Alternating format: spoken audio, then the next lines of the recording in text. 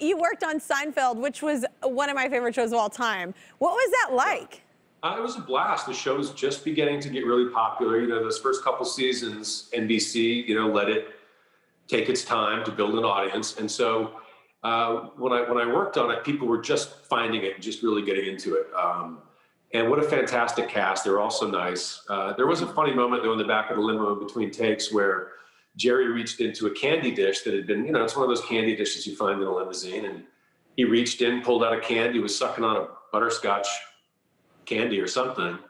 And then we were about ready to do a take again. And so he put it back in the wrapper, twisted it up, and put it back in the candy dish. And so he's just going to leave it in there. And he said, yeah, next person in this limo, they'll pull it out, have it go. This one's kind of funny tasting. Nope. I don't think that's funny. I think that's gross. Just don't get in a limo that Jerry Seinfeld has been. I got to be honest with you, I'm never going to touch a butterscotch in a limo ever. So from that story alone.